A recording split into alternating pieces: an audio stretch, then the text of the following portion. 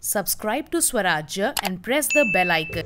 Battery maker Exide has announced an investment of 6,000 crores in Karnataka to set up one of India's largest gigafactories for advanced cell chemistry technology in the state. The announcement came after Exide India MD and CEO Subir Chakraborty met with Karnataka Chief Minister Basavaraj Bommai.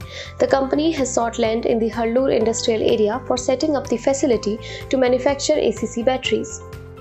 The storage battery major had earlier this month partnered with Chinese firm SVOLT Energy Technology for lithium-ion battery manufacturing in India.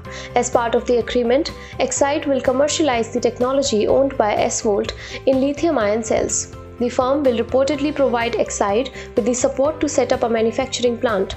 Exide is in the process of forming a special purpose vehicle in the form of a wholly owned subsidiary for manufacturing lithium-ion cells.